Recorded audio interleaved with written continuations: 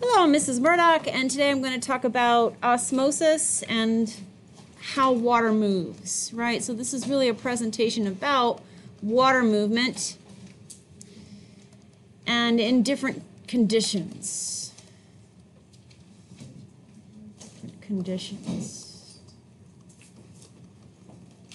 Okay. So osmosis, first of all, let's just define that, is the diffusion of water.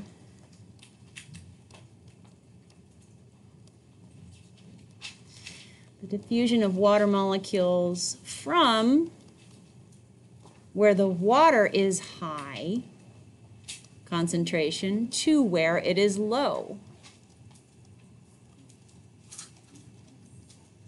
Right? And usually it's going across some sort of a membrane, either moving out of a cell or into a cell, right? I'm going to say usually, in fact, in every situation you guys will look at in AP biology, it's going to be always. Usually across a cell membrane. Okay. All right. So in each situation that I'm going to describe to you here, there's not just one solution in the situation, there are two solutions. One on one side of the membrane and one on the other. And it's the difference in those solutions in terms of their solute concentration that's going to drive whether water moves or not. So I'm going to draw three beakers. I'm going to try to make them roughly the same size and shape. I'm going to draw out three different situations that will cause osmosis to occur. Right. A bit of a wonky one on that last one. Oh, well. Three beakers, trust me. Okay. In each beaker, there is water. Water is the solvent. And in each beaker, let's say that there is a giant human red blood cell that's so big we can just see it floating there, even though I know this is unrealistic, just to make the point of the two solutions that are in each beaker. So in every single beaker, there is a solution inside the cell, in the cytosol of the cell, where there might be solutes dissolved, and a solution outside that the cell is bathing in, and a membrane in between those two solutions, okay? So the first solution I'm going to draw, I'm going to put lots of salt ions around the cell. I'm going to put a lot of salt ions out here. So it's a concentrated solution outside this cell.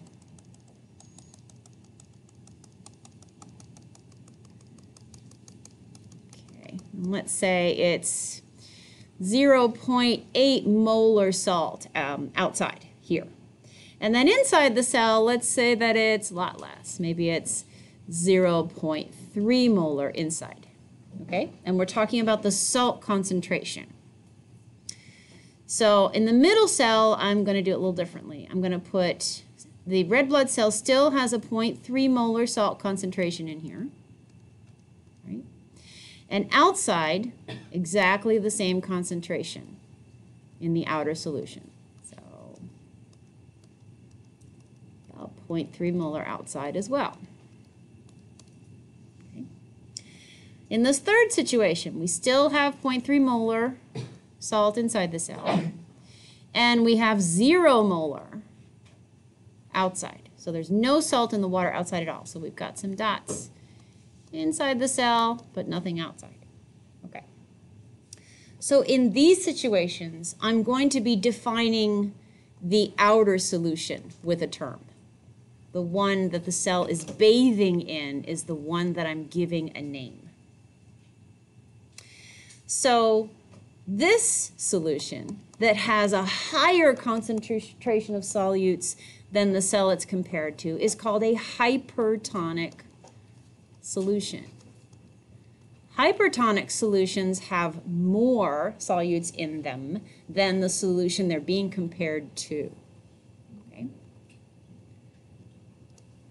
Has more solutes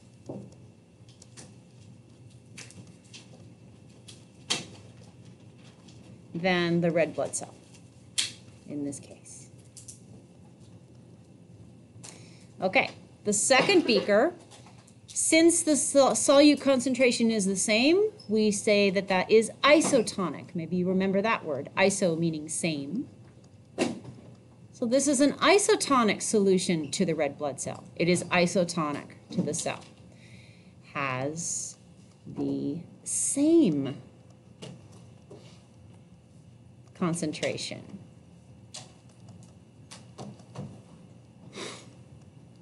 of solutes as the RBC. I'll use that acronym.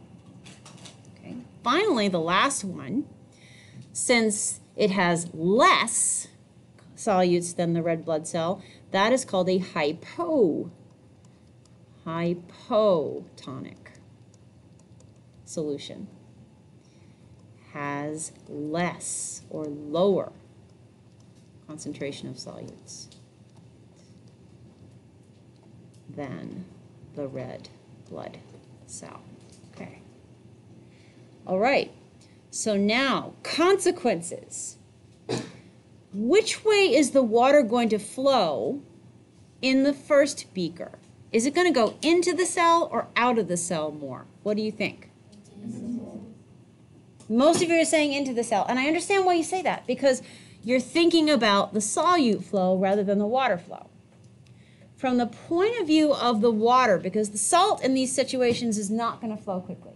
Most cells don't let salt across their membranes. But water, there's aquaporins aplenty in those membranes. So the water is going to flow. The salt is not going to flow. The water is actually going to flow out. Because from the water's point of view, it's going from a place where it's more concentrated to where it's less concentrated. Can you see that? You kind of have to think a little backwards. So inside the cell, there's a higher concentration of water because there's a lower concentration of salt.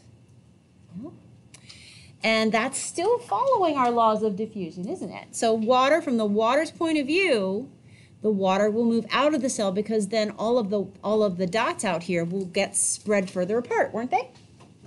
So you are diluting the outer, probably not very much because it's just one little cell, but you're diluting this hypertonic solution and attempting to equalize the concentration of solutes on both sides of that membrane. That's why the water will move out. That's also why when you go to swim in the ocean, don't you feel dehydrated coming out? Yeah. Swimming in the ocean will dry you out because the ocean's very salty. And the mucous membranes that are thin, lining the inside of your mouth and nose and places like that and around your eyes, are gonna probably let a bit of your water out of you. And you're gonna come out feeling, dried out, right? And that's what the salt water will do. Okay, same for a red blood cell. So the water will flow mostly out. What about the isotonic solution?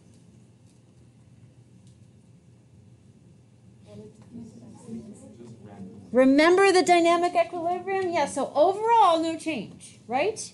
But there will be, remember this symbol from freshman year? An equal passage, but no overall change. All right, so let me just finish this a little bit. Okay, so here we know that the water moves out. And the cell will often shrink, which is not good for cells.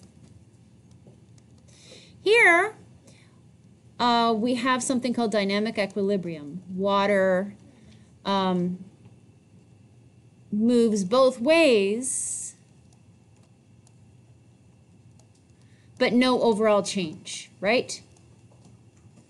And for most cells, that's the ideal environment. Okay, finally, in the last one, now which way is the water going to move? Yes, now you understand, right? Because the concentration of the water outside is higher than the concentration of the water inside the cell. So it's following diffusion rules. So water moves in, and the cell will swell. And in the case of, if it's just pure water, the cell will probably burst in this situation. A red blood cell certainly can. That's called lyse. which is another scientific term of saying it will burst, right? Okay. So here you have these three, they're called the three tonicities. Hypertonic, when a solution has a higher concentration of solutes than the one it's compared to. Isotonic, which means that the solutions are the same on both sides of the membrane. And hypotonic, which means the solution you're talking about has a lower concentration of solutes than the one on the other side of the membrane. And these words are comparison words. You can't use the words at all unless there's another solution on another side of the membrane to compare it to, right? So we say that this outer solution is hypertonic. But what that means is, in this situation, this inside solution in here is hypotonic, right? And water will always flow from hypotonic to hypertonic solutions. That's also true. You can say that. So in these three beakers, I'm trying to keep it the same, where I'm describing the outside solution. But a question could just as well say, you know, the cytoplasm of a cell is hypertonic to its environment, and then you would have to figure out, you know, ideally by drawing a picture like this. Oh, what did Mrs. Murdock say about concentrations and water flow? And just keep thinking of it from the point of view of the water. Where is the water higher in concentration, and then where will it move as a result, right? Okay, water will always tend to move towards where there's more solutes to try to dilute that area. That's another easy way to remember. Okay. Okay, so that's the three tonicities, and that's the consequences on water flow and cell shape. Also remember that if these were plant cells, the story would be slightly different. But I'll tell that maybe on another day. All right, thank you for listening.